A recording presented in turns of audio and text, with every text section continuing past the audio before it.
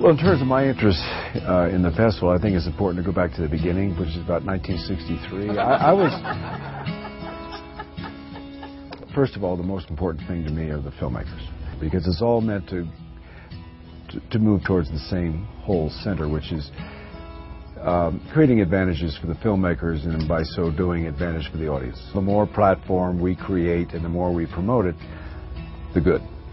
The heart of it is where I go, which is how we program it, the importance of programming, the nature of programming, and the filmmakers themselves. It started because we wanted to create a second chapter of opportunity for the filmmakers. Suddenly technology began to emerge in a much faster, stronger force. About that time, we got focused on what role was Sundance going to play in joining the technology. The power of the online is that it can take advantage of a non-existent distribution, whereas the current distribution sources, until the internet, were very limited, and they were subject to the controls of the powers that built them.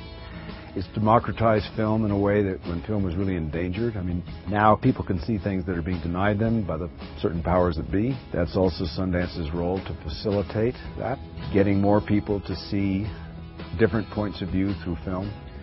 So I think the new technology has some amazing advantages, and we're very focused on that, how to work with it to the advantage of the audience and the filmmaker. The internet escapes the power to manipulate, control, to squelch opinions, because it's so universal and it's quick and it's so democratic.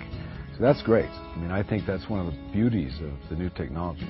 It's created a more democratic principle when a lot of people who expound the importance of democracy are in the business of trying to shred it.